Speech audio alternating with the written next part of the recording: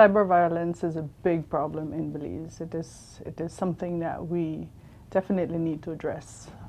More and more children are falling victims to cyberbullying, and unfortunately we don't have any laws in Belize as yet to protect our children or adults from cyberbullying.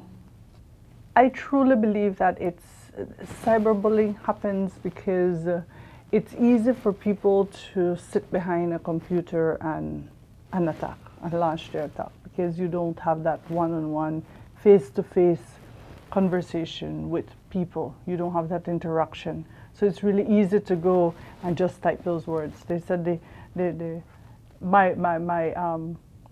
my recommendation to people is that whenever you're writing something nasty, your delete button should be your favorite button.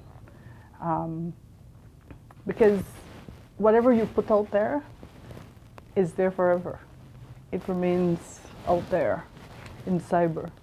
So it is so very important that we address some of these issues that are affecting our people, and especially our children, that causes them to really go online and attack someone. Be bold for change and show cyber respect.